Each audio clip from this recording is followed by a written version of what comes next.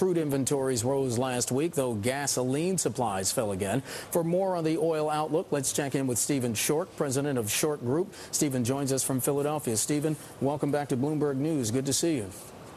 Great to be back, Mark. Thank you. Steve, we're still seeing oil over $71 a barrel. What gives? Well, you know what? We're not seeing it above $75, and that is really odd, Mark. Now, mind you, you're talking to a guy who is very bearish on the entire complex, both from a supply standpoint, we have a lot of supply, and from a demand standpoint, we don't have a lot of demand. Be that as it may, this market is in a supreme technical rally, and at this point, I would have thought $75 would have been a slam dunk. And you know what? We got there yesterday. Briefly, we touched it, and now we're about $3-4 off of that high. Quite telling, I think. Stephen, crude versus natural gas, the spread's at an all-time high. What's going on? Yeah. That is turning out to be, I think, the supreme sucker bet of 2009. I should know. I tried it in May. It does not work. I don't want to do it again. I don't care how wide that spread gets between crude oil and natural gas, because what this is telling me, Mark, this spread was wide back in May from a historical standpoint, and it's even wider today. But you know Steve, what? In a month from now, it could get even wider. And Steve, I should point out, you're a professional, and you call it a sucker bet. Are you saying you got fooled as well?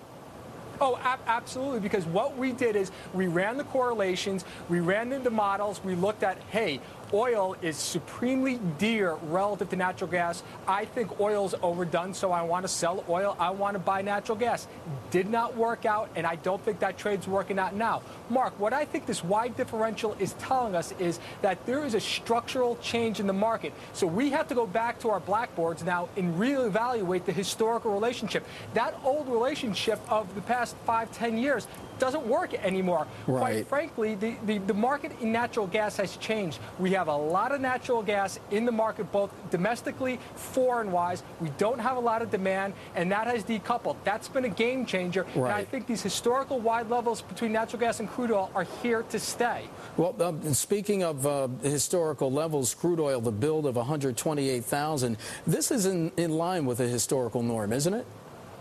Yeah, I mean, actually, today's crude oil number was a bit of a head-scratcher because we had a very large 8 million barrel drawdown in last week's report. Now, the American Petroleum Institute came out with their numbers last night, and they more or less printed a true-up, a correction, if you would, to last week's abnormally large draw. We did not get that today with the DOE numbers, so that's quite odd.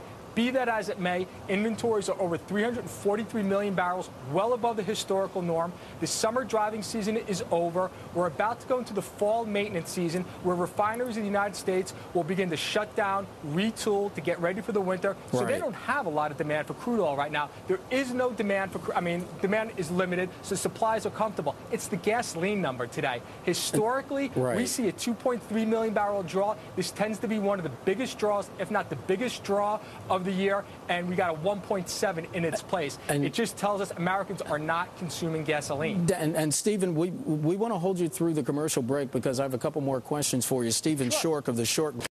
We're back with Stephen Schork of the Schork Group joining us from Philadelphia, and we were talking about oil before the break. Stephen, thanks for staying with us. What's going to bring back nat gas? Industrial demand at this point, Mark. We have over the past year some pretty stark revelations, in this market. For instance, we had a very active hurricane season with with Hurricanes Gustav, Ike last September and October. Did not stem the free fall in natural gas prices. We also had a very cold winter, especially where we needed it, in the Northeast and more importantly in Chicago, the largest residential natural gas heating market in the country, and yet we did not see any sort of retracement in prices. Now, I just want to be clear. Historically, and the technicals suggest we are going to see a rally in natural gas between now and the start of the winter. You do tend to see an increase, but that increase means that we'll see probably natural gas prices upwards of $4.25, $4.50 prior to the winter. But until we see that demand, let me give you a statistic, Mark. In 2008, U.S. Steel, when they were running 90% of their capacity, burned the equivalent of 1.3%, 11,000 NYMEX contracts of the open interest in 2008. Today, U.S. Steel is running at maybe 40, 45% of capacity. Therefore, they ArcelorMittal, ThyssenKrupp, Nippon Steel. These companies are burning a fraction or running their mills at a fraction of they were just a year and a half ago. That's a lot of demand for natural gas that is not there at the moment. Right. So we will not see a rebound in natural gas, a significant rebound, say back to $6, $7, until we see a significant rebound in industrial usage for it. And Stephen, if we might, we have about 30 seconds left. What's all this information mean for homeowners and for those who are driving?